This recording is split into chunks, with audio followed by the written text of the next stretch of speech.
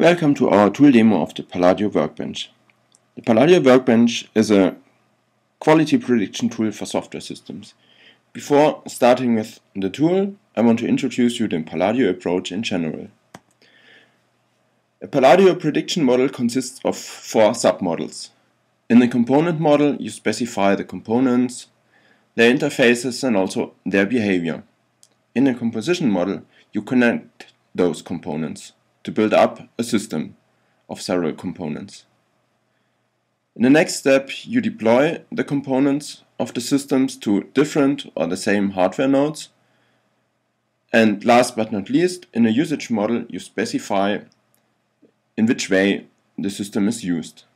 Based on these 4 models, the Palladio approach can predict you the response time of the system, the resource utilization of different hardware nodes, or it can predict the throughput of the system.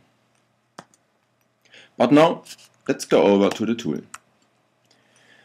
Modeling a Palladio model starts with creating a repository model, and there we have a wizard on top in the toolbar.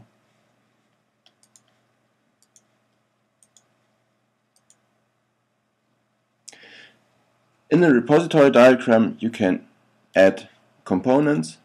In our case, we have a camera component, which is responsible for taking pictures of cars on the street, and another component, the LPR component, it's license plate recognition, which consumes images from the cam component and tries to detect the license plate number. These components communicate via events, and therefore we have to specify an event group, the images, and in this event group we have to specify a specific event type which is used. In this case, it's the image. Now we have to specify that the camera can emit those images, therefore we have to take a source role and drag it from the camera to the image, and the LPR component consumes those events, therefore we have to take a sync role and connect it to the event rate. Now we can also see that automatically service effect specification is created. With this service effect specifications, the behavior of the components can be modeled.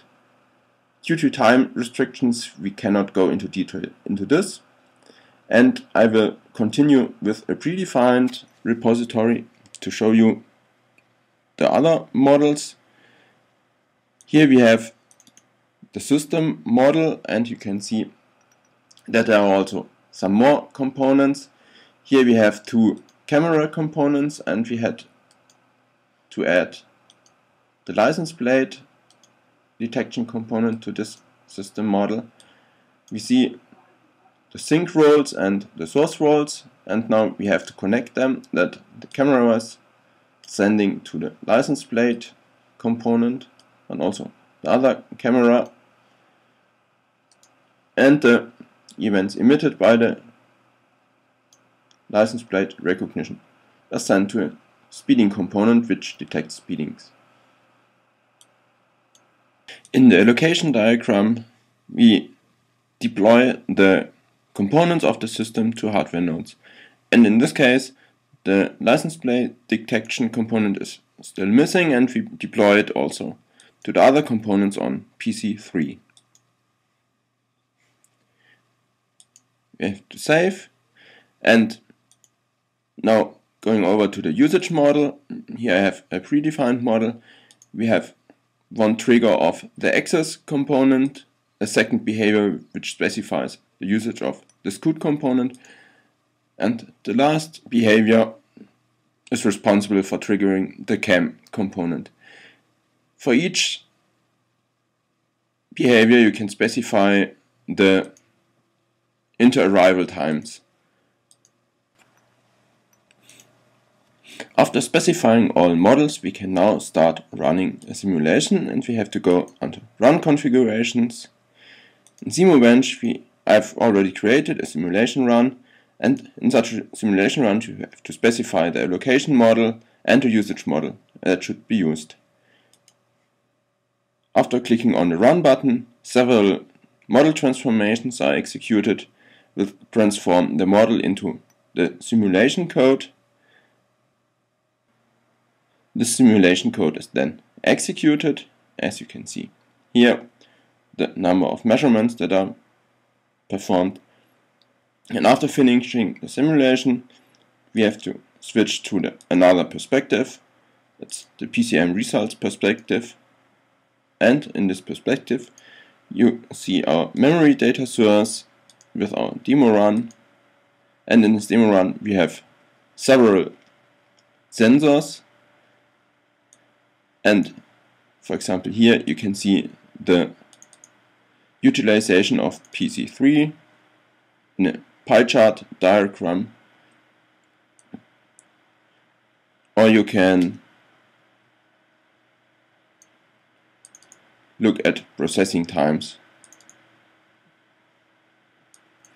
which you can visualize using, for example, histograms, as you can see here. This was all of our short demo of the Palladio Workbench, and